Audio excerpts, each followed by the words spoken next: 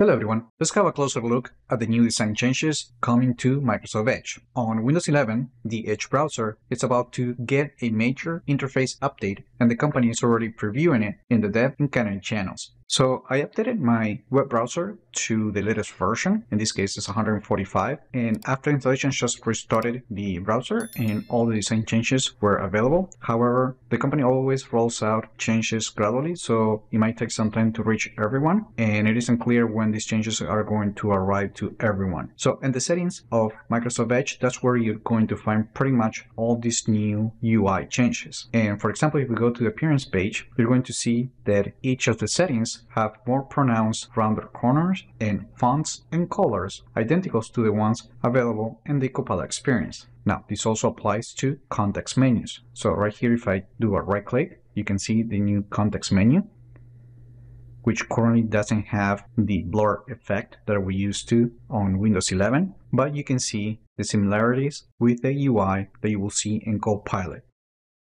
You will see these new design changes across all the pages where you can customize settings. And these design changes are available even if we don't have the Copilot mode turned on Windows 11. Now, what makes these changes significant is that Microsoft Edge is the first application that Microsoft is actually bringing the Copilot style design outside of the actual Copilot environment. So we can think that in the future, these design changes might also appear in other applications, especially on those branded with Copilot. However, it isn't clear whether the company plans to expand the new design to other products, including across Windows 11 and Xbox. However, the operating system has been suffering from design consistency for a long time, so if Microsoft plans to make the Copilot design more broadly available, then the company should also consider a deeper redesign strategy across the operating system and other products for a more unified experience. Now, before wrapping up this video, I'm just going to switch themes on Windows 11, and now you can see the light mode experience on Microsoft Edge with the new design changes.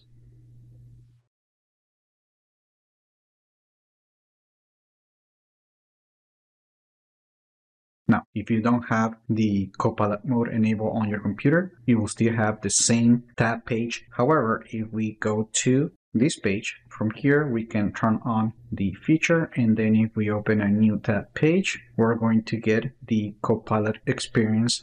And that's it. That was a closer look at the new design changes that Microsoft plans to roll out to Microsoft Edge that aligns with the design of Copilot. Let me know in the comments what you think about these UI changes. Like the video, share it, subscribe to the channel if you haven't done that yet, and I just hope this video was informative for you, and I would like to thank you for viewing.